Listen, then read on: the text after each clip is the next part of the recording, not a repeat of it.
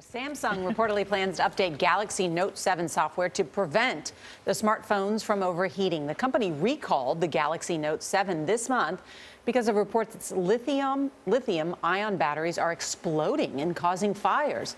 The FAA has warned flyers about using the phones on commercial flights. Kris Van Cleave is at Reagan National Airport. That's just outside Washington, with the steps airlines are taking to reduce the risks. Kris, good morning.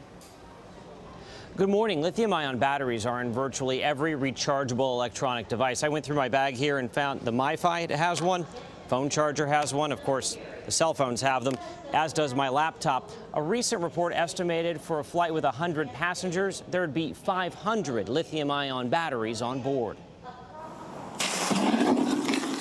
An explosion like this inside an airliner has concerned the FAA for years. As this demonstration shows, even a small lithium-ion battery can pack a powerful punch if it malfunctions.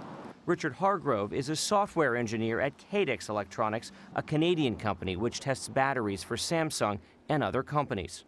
They are volatile, but with effective electronics and casings, they are perfectly safe. We had a sales device that kind of exploded, caught on fire. In October, this Alaska Airlines flight made an emergency landing in Buffalo after a handheld credit card reader caught fire. It is one of at least 11 incidents involving lithium-ion batteries on passenger planes reported to the FAA last year. 5 others were reported on cargo flights.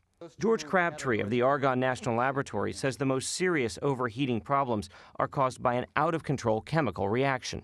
That fire can go on for minutes or hours before it finally simply runs out of fuel.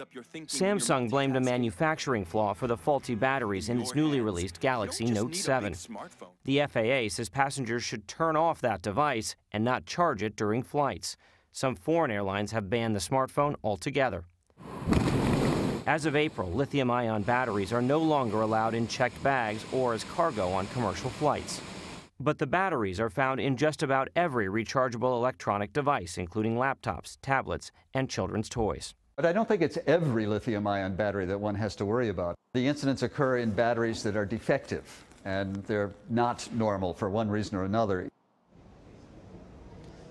Now, the airlines say issues with these batteries are exceedingly rare, but when they fail, it can result in fires that burn extremely hot.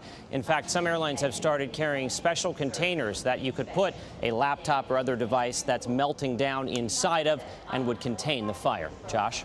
Kris, thank you. Hard to believe they're just discovering this now. It's very scary as you travel on planes. You have to rely on people to do the right thing and not plug in your phone. Let's all do the right thing.